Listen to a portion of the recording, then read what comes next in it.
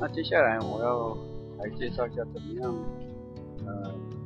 在建模之前呢，我们要怎么样把这个参考图呢，放入到我们这一个 3D Max 里面啊，来做一个建模。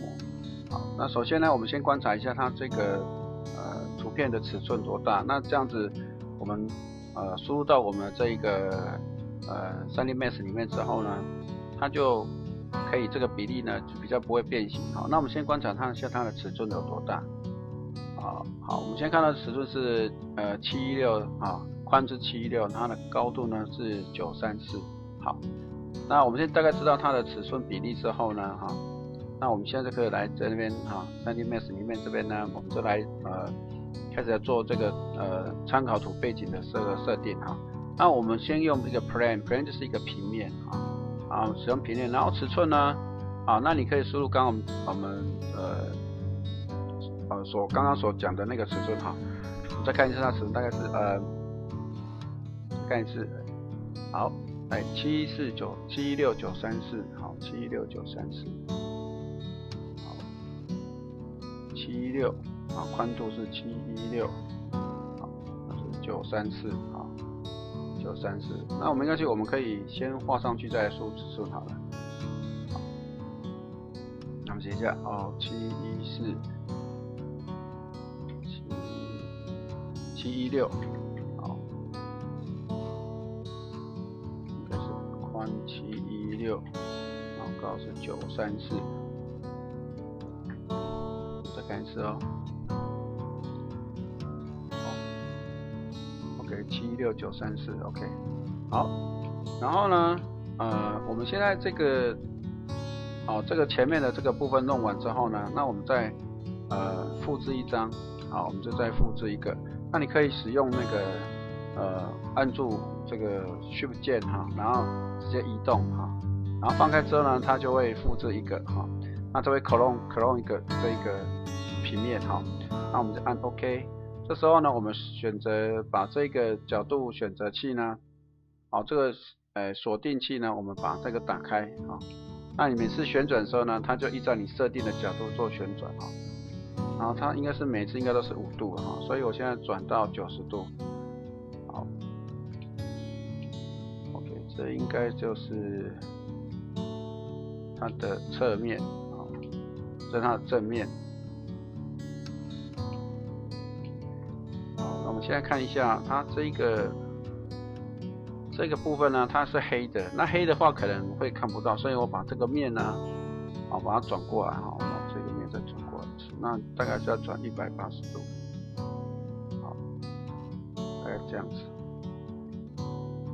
那这边可能也会看不到所以我们要把它转过来。好，看一下，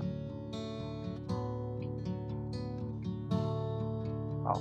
那这时候呢，我们就可以来准备这个输入这个图片好，那这个是它的侧面，这是它的正面，好，所以那我们可以把我们的材质球打开，好，那我们找到我们的材质球，好，这一个好，那打开之后呢，我们可以看到它这个是它现在新的一个界面那如果你之前也用过那种旧版的比如像 3D Max 12之前到14，它其实都有这些旧版的。习惯的话，你可以使用它这个精简版本的这边有一个精简版本的其实你可以这两个看你习惯用哪一个，其实都是可以的好，那我们先用新的版本来做那就是我现在先选择一个标准的材质球拉进来。好，然后呢，我需要一个图片我需要一个图片那图片呢我现在拉进来之后呢，我们找到这个我们先找到这个是前视图选到前视图 OK， 然后呢，我把这个连到这里来好，然后我指定它之后呢，按右键按右键之后，它这边给指定这个材质球指定给选择的材质球好，那我选择 Assign Material to Selection。好，那现在我们贴上去之后好像会看不到，对不对？好，看不到时候没有关系，我们可以在这边把这个显示的部分把它打开。好，我看一下是这个。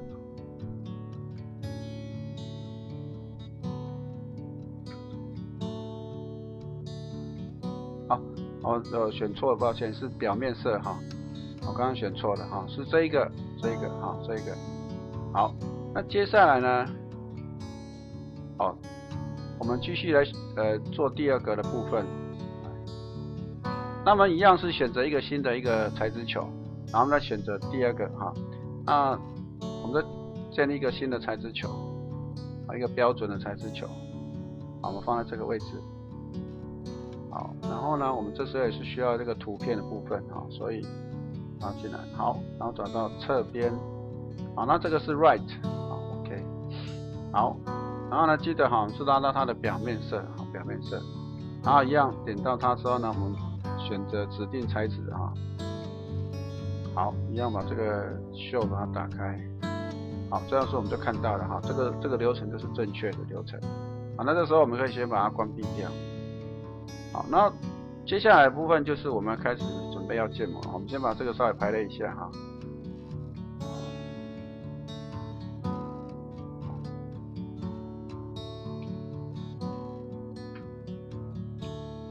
然后呢，我们可以稍微把这个位置调整一下。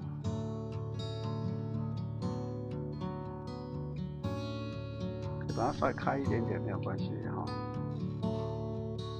OK， 然后这边呢，我们就要把它这个显示部分把它打开，因为它这个地方是一个 wireframe， 这是一个格线，所以我打成基本的，好，这是基本的这个 detail 预设的这个 shading 哈。好，那这个部分呢，我们就建模的这个参考的背景呢，我们就进行设定好了。好，那这时候呢，我们就可以开始准备来进行这个建模的动作。